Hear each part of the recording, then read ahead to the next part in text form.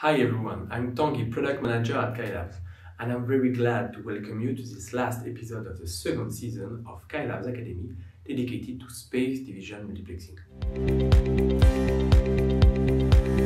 In the first episodes, we explained what Space Division Multiplexing is. In this last one, we are going to present our unique special mode multiplexer, the MPLC.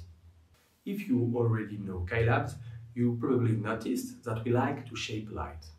Indeed, we prove our ability to transform any kind of Gaussian beam in whatever we want thanks to our multiplane light conversion technology. For people who don't know this technology, MPLC is a technique patented by Cailabs that allows performing any unitary spatial transform. Theoretically, any unitary spatial transform can be implemented by a succession of transverse phase profiles separated by optical Fourier transforms, OFT. In particular, the conversion of n separate input Gaussian beams into n orthogonal propagation modes of a fiber, that is spatial multiplexing, can be considered as a unitary spatial transform and therefore can be achieved with the MPLC. To reduce the footprint of the MPLC and the losses, as well as decrease the complexity of aligning free space optical elements, the MPLC is in practice implemented using a multipass cavity in which the succession phase profiles are all printed on a single reflective faceplate.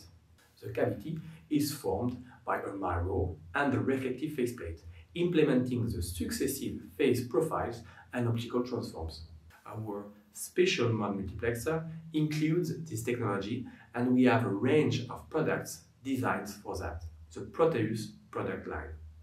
For the past few years, many research groups have worked with Proteus multiplexers, and we have demonstrated our ability to work with many kinds of fiber, standard multimode fibers, few mode fibers, with many kinds of architectures, graded X1, step-in X1, or record 1.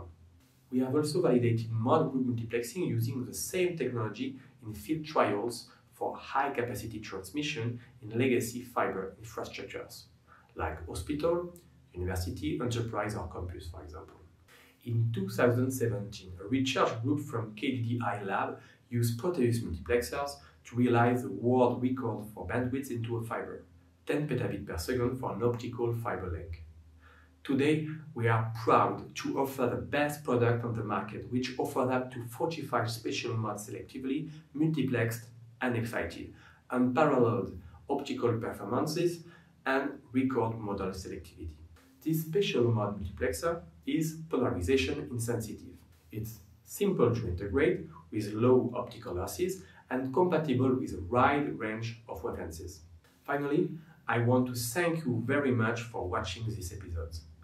We hope you enjoyed watching it too. But don't worry, it's not the end. After these 2 seasons, a new one is coming soon with a brand new topic related to beam shaping. So goodbye and see you soon.